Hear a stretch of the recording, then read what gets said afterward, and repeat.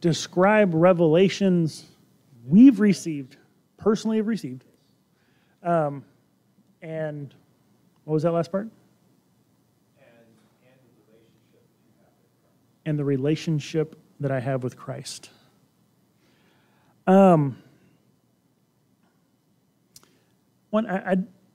For starters, I don't think that we necessarily need to expect that everyone should always receive a revelation from Christ. I mean, we have revelation, and I know I've talked to people who are like, I just want a revelation from Jesus. Like, have you even bothered opening this thing? You know, and they're like, no, I want a revelation from Jesus, right? And it's like, he's giving you some. Now, that being said, I think there are times where we have to be careful with the word revelation, because typically when we say revelation, it does tend to carry the connotation of, you know, like an inspired word, you know, kind of thing. Might receive some communication, might receive a, trying to think of, you know, different ways that it might be. But I also don't think that we necessarily need to walk through life expecting, and if I'm not receiving, then there's something wrong. My relationship with Christ is one of obedience. He's my model. He has taught me how to live, and I follow his example, and I obey his commands. And if the only place I ever read those are here, that's enough. Now, it also is the case, we have the Holy Spirit, perhaps we might receive something else from God. There have been times that I have clear as day heard an audible voice. I can't tell you for sure that it was audible. No one else was around to say, hey, I heard that too. But I became aware of words from a voice that was not my own. I've had those instances. Some of them are deeply personal, so I won't necessarily share them. But, I mean, and I've had the moments where, like, there was one instance where I was angry at God, and I had the keys to a church, so I'm in the church, and I'm, you know, they got the stained glass of Jesus, you know, and I'm down in the sanctuary, and I'm shaking my fist at the stained glass, you know, why would you let that happen? Oh, and I'm so mad. And, I mean, I felt, I mean, just a flood, just overwhelming, like a tidal wave coming over me, flood of guilt. And I fell to my knees. Well, that wasn't a revelation. That wasn't like, you know, thus saith the Lord. That was God unmistakably communicating to me. Shortly thereafter followed by a wave of peace and comfort.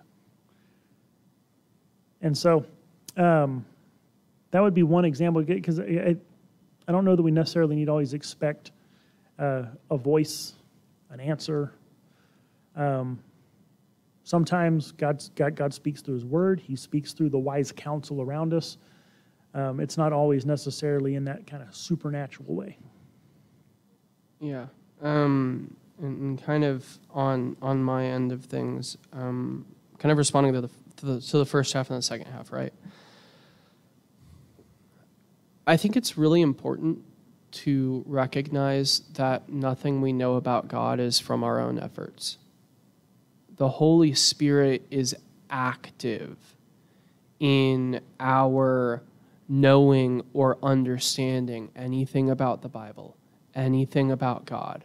When we have faith, any of our knowledge that is true knowledge of what God has said, we know it because as we have read the Word of God, the Holy Spirit has worked in our hearts and minds to help us to understand. And so in that regard, I think that is maybe a more common type of revelation for the usage of that word to kind of expect, is that when we have faith, all of our understanding of the true knowledge of God is given to us and aided, you know, by the Holy Spirit in our study of his word and in our prayer life and through fellowship, like wise counsel, like Mark brought up.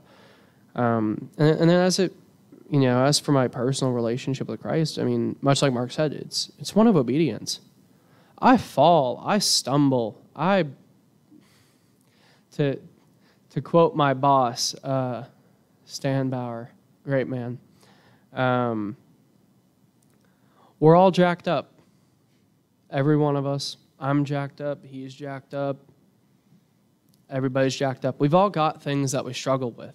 We've all got things that, we stub our toes and they make us fall. We struggle.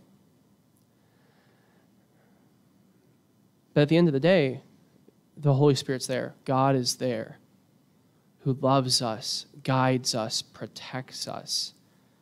He's there and he helps us obey. He helps us have hearts who want to love him, who desire to love and serve him well.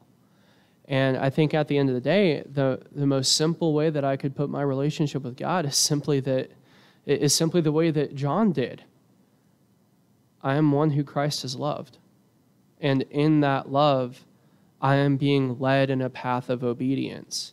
And yes, my flesh is going to fight every step of the way, and I'm going to sin, and I'm going to make mistakes, but at the end of the day, Christ has loved, is loving, and will love me for all of my days. And I can be confident in that because of the Bible and because of what God has said.